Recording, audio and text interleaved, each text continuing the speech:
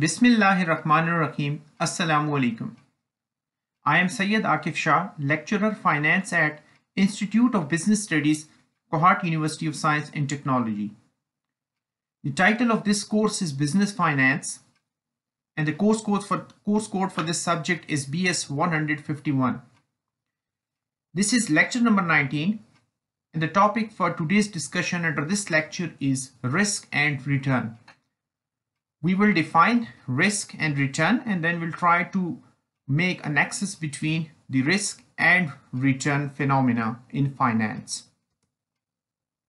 So dear student, the outline of this lecture comprises of defining the risk and return. We will define both the phenomena in the context of financial management or business finance, and then we will discuss measuring expected return using probability distribution for a security investment.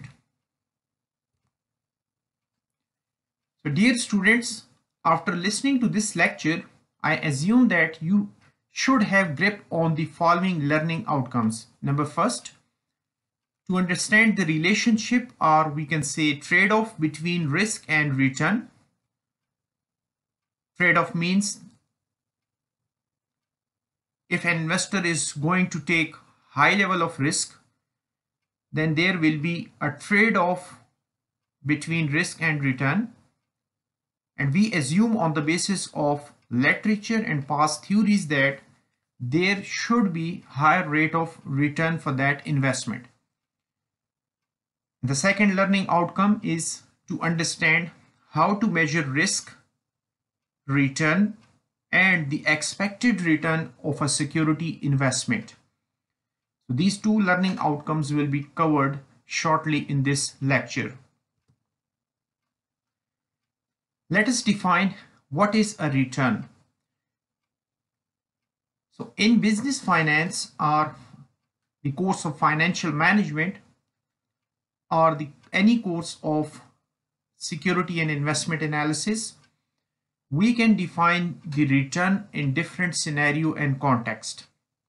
So before defining the return, one should be aware of the investment opportunity or the investment option which the investor is going to opt for. Here we have taken the example of a share of any particular company which is listed on a stock exchange, and the person is interested to find out what amount of return or what percentage of return the investor is going to realize at the completion of 1 year. When we are talking about the return on stock investment or share investment, it could be nominal in terms of rupees or dollar currency, like we have earned $5 per share on the investment of on the investment of $100 in a particular company.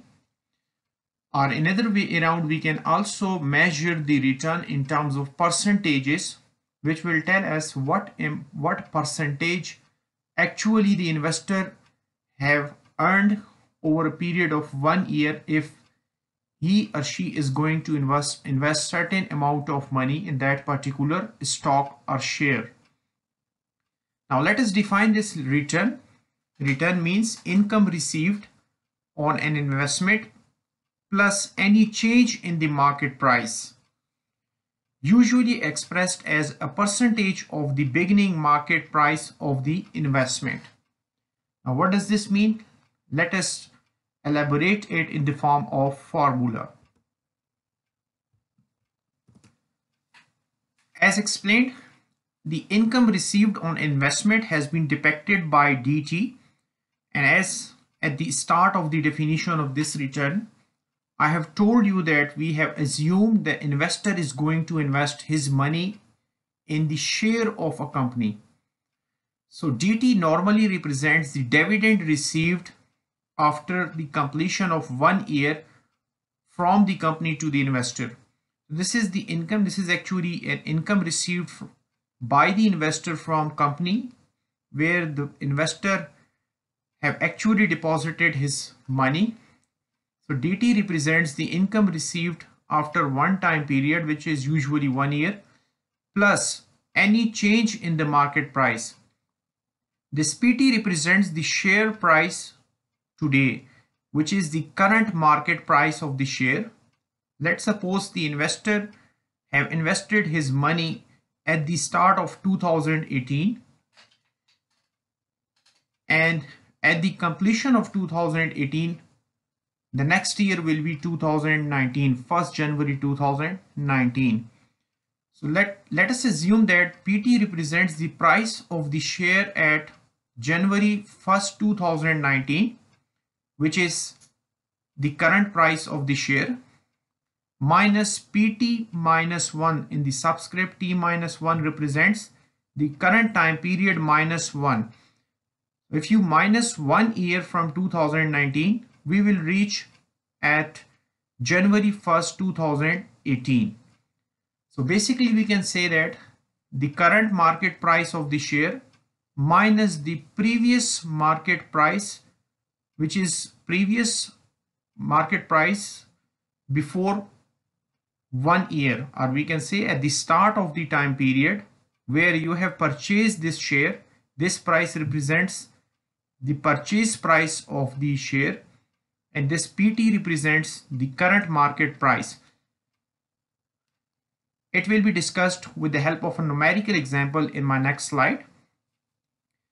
So you need to plus this income received plus change in the market price and whole divided by the previous price, which is the beginning market price.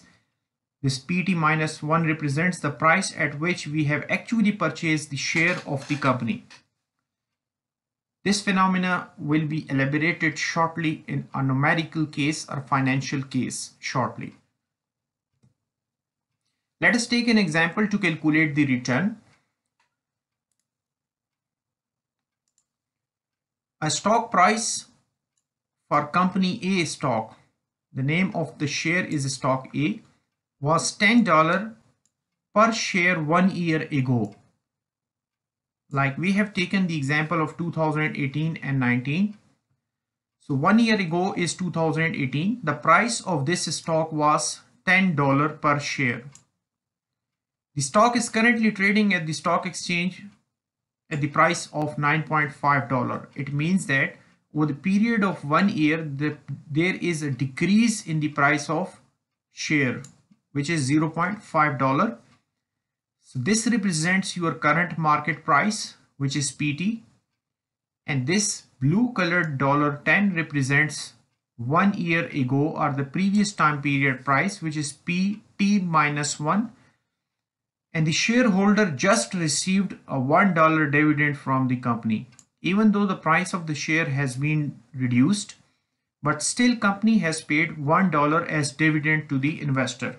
And the question asks you to calculate what return was earned over a period of past year. So as we have explained, the formula for calculating the return was the income received over the period, which was $1. This is D. You need to add it over here, plug it in the formula, then put plus PT minus 1, current price of the share, which was $9.5, minus the previous year price or the beginning period price was $10, and whole divided by 10.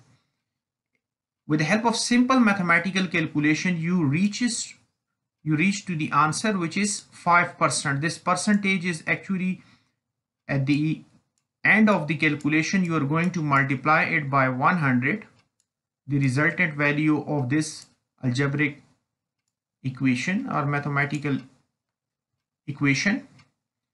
It will give you 5%. It means that the investor who have invested his money in the stock A of this company has actually earned 5% return over a period of 1 year. Now let us define what is risk. Risk means the variability of return from those that are expected. Let's say in our previous example where the investor has realized 5% return, However, the expectation of the investor from stock A was to earn 10% return over a period of 1 year. This was the expected return of the investor.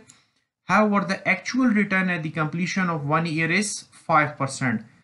It means that the investor realized return has been changed and is lower than what he has expected from the investment of this investment opportunity. So therefore, this variability from your expectation and the actual return is known as the risk factor involved between these two. Here is the narration: the variability of returns from those that are expected. So the expected return of the investor was 10%.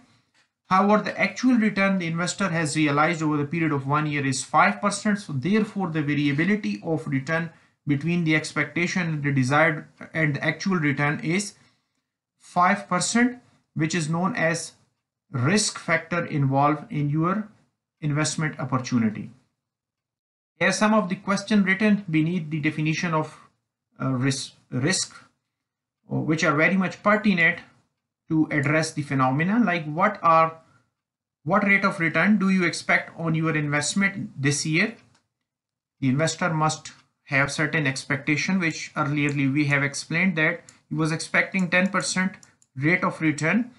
What rate will you actually earn? Actually, the investor has earned 5% return. So therefore, the result of his investment is reduced by 5% to his expectation. So there might be certain factor involved between expectation and the actual return, and those factors are known as the risk factor, which could be any systematic and unsystematic risk involved while you are investing in any investment opportunity. And about to question, a very much important question is written, like, does it matter if it is a bank certificate of deposit or a share of stock? So as an investor or as a finance student, we are aware of the different investment opportunity available in the market. The bank investment is usually a secure investment and it has fewer risk than the share of any company or share of any stock. To invest your money in the company stock is highly risky, and to put your money into the bank account in a kind of certificate of deposit is a safe zone and safe investment. So therefore, there is less percentage of risk involved in your bank investment. However, there is high level of risk involved in the share investment. Therefore, there is a trade-off between risk and return as per the investor's risk attitude.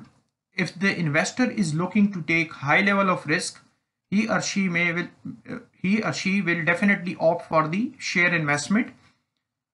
However, if the investor is risk averse and has less number of amount to invest in, he will not prefer share investment. Rather, he or she will go for the bank certificate of deposit to earn a fixed percentage of interest over his investment.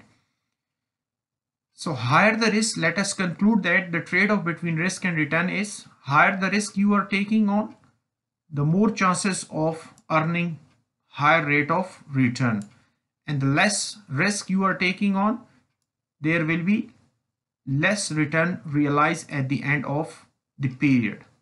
So we can conclude that there is a direct relationship between risk and return. Let us discuss about what is expected return, as we have discussed in our previous slides.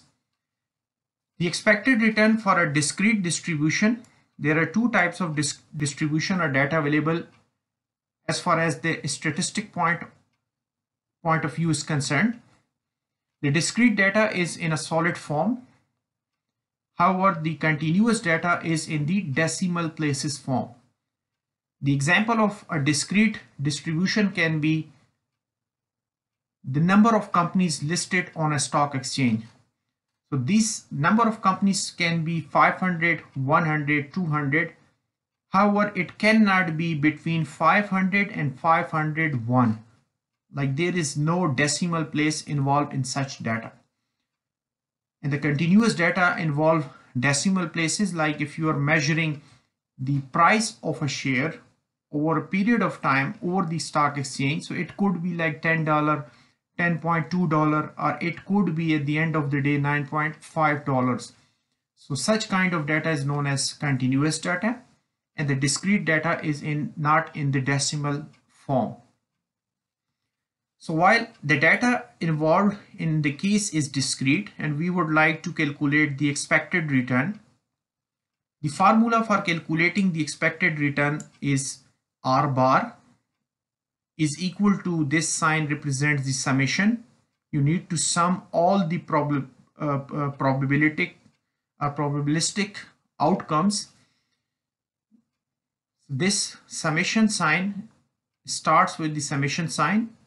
I start from 1 to n, the n number of possibilities, into Ri, and then into multiply by Pi. Let us discuss these notation one by one.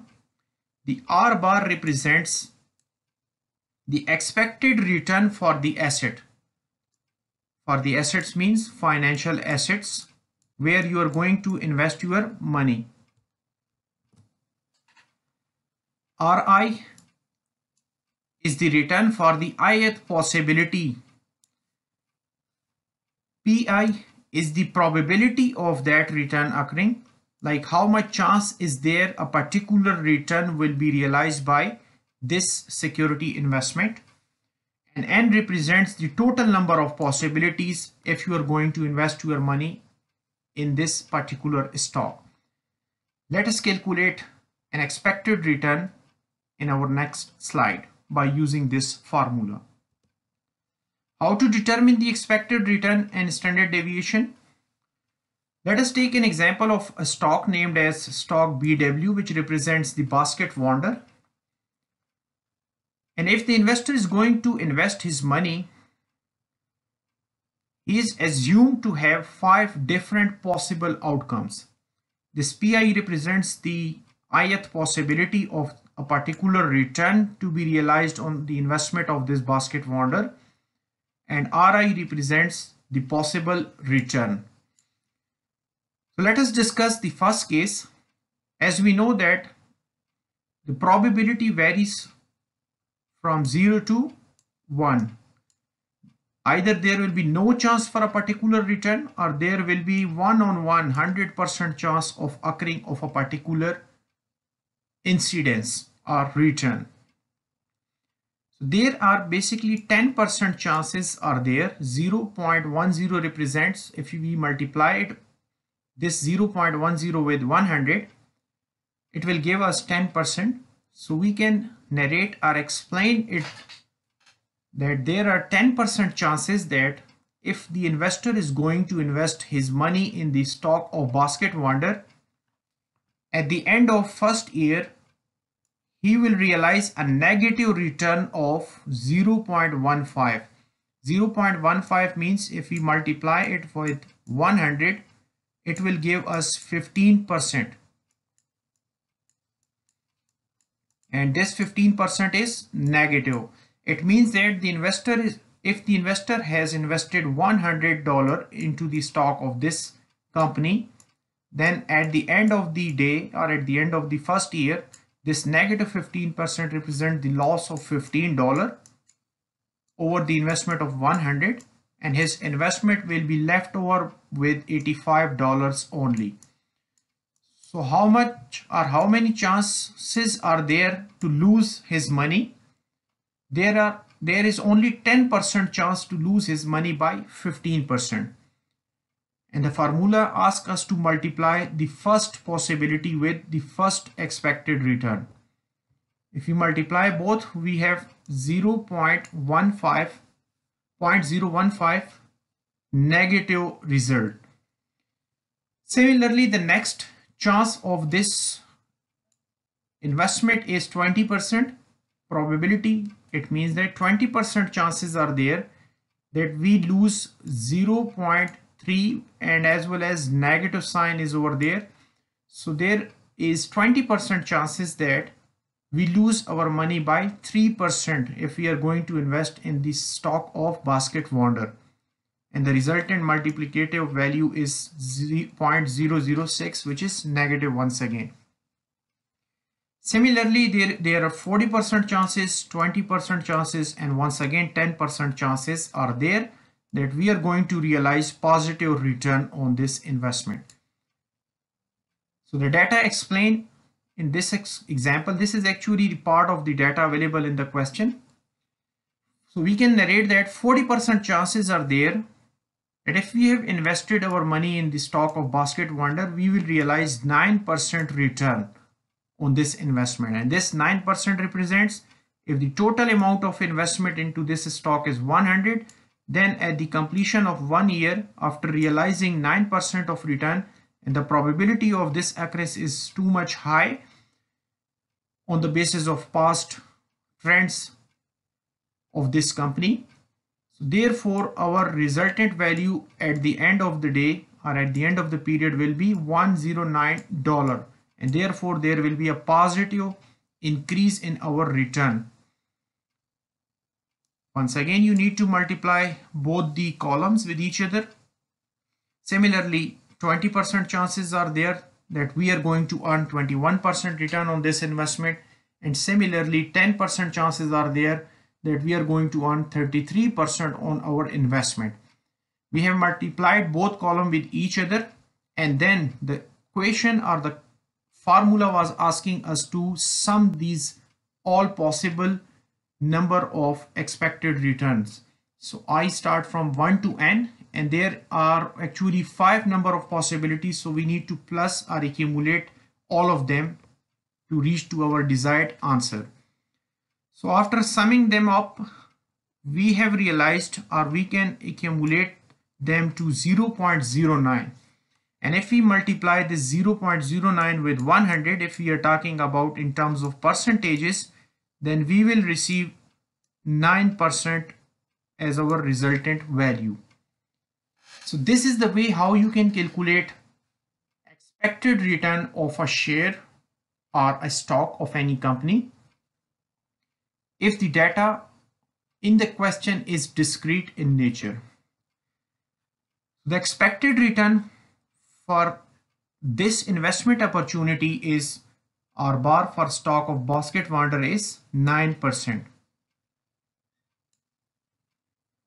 But the actual return, what the investor is going to realize, which will be known to him at the end of the first year, could be something else. Like it could be 8%, it could be 12%. So therefore, the difference or variation between what has been expected to earn from this investment and what actually has been realized is known as the risk factor involved in these two values. And this risk or standard deviation and coefficient variation will be discussed in the next lecture. I hope that you understand the nexus between the risk and return, that higher the risk you are taking, higher the return you will realize, and lower the risk investor is taking on, the lower will be the return provided by that investment opportunity. I expect and I hope that you know about what is risk and return now in the financial context while you are investing your money in the stocks or in any other financial instrument. But still, if you have any confusion in measurement and defining the phenomena, you can ask your question on KCMS or my registered email. Thank you very much for listening to this lecture. Good luck for the day. Allah Hafiz.